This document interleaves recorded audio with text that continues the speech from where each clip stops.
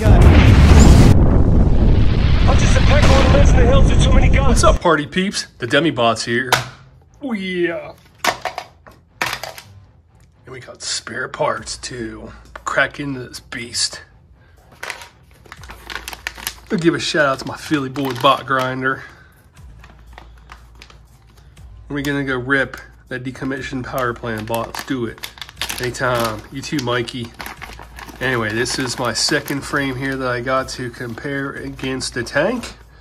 So without further ado, let's go ahead and crack open this bad boy. Throw the spare parts over there on the side. Make sure we don't get them mixed up. Bottom plate and the key.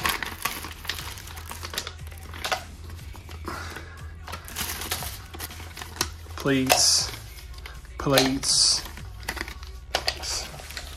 That's what we're looking at. So let's go ahead and throw this bad boy together and see what we're looking at. Let's go ahead and get her done right about.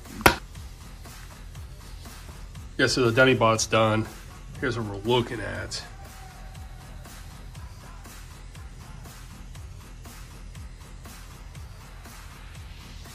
She came together pretty well. I love the standoffs on these. These are thick.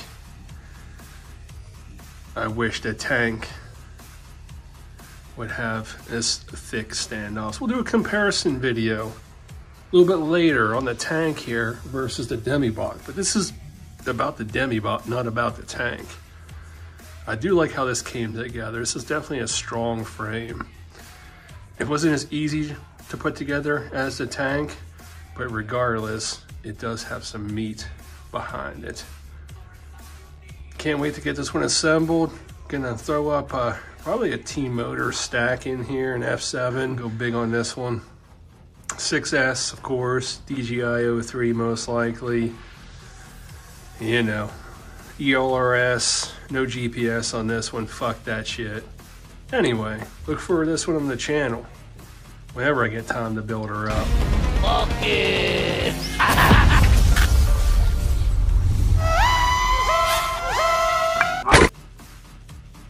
FJB. What is that?